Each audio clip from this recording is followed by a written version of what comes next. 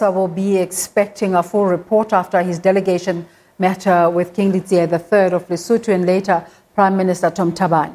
President Ramaphosa sent the team in his capacity as the SADC facilitator, overseeing how Lesotho deals with the latest developments in the country.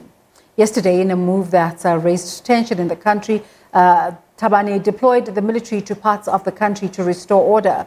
That's after accusing some in law enforcement of undermining the kingdom's democracy.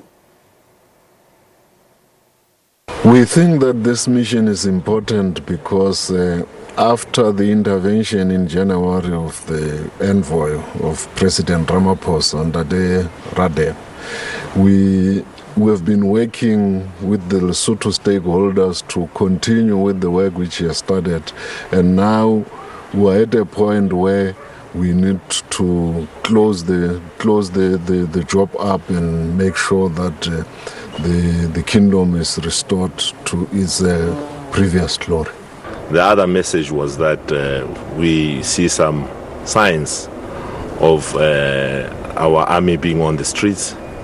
We'd like maybe to have a clarity on that. But I think that message was well received, and tomorrow the 4x4 will be having a meeting to discuss that issue of security. But it is a concern that was raised by the message that comes from the President of South Africa.